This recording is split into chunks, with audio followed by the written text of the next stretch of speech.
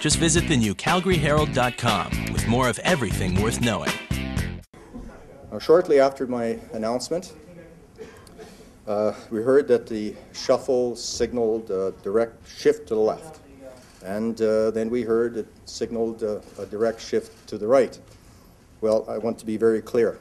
This is a strong signal that today Calgarians and all Albertans have the right team for today's priorities.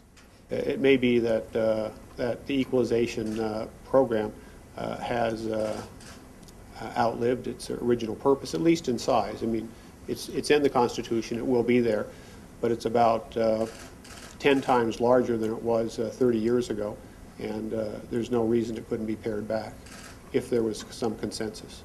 I think that I have a big job ahead of me to listen and learn in this portfolio, and that's what I intend to concentrate on initially, along with making sure the competitiveness review unfolds as we believe it will.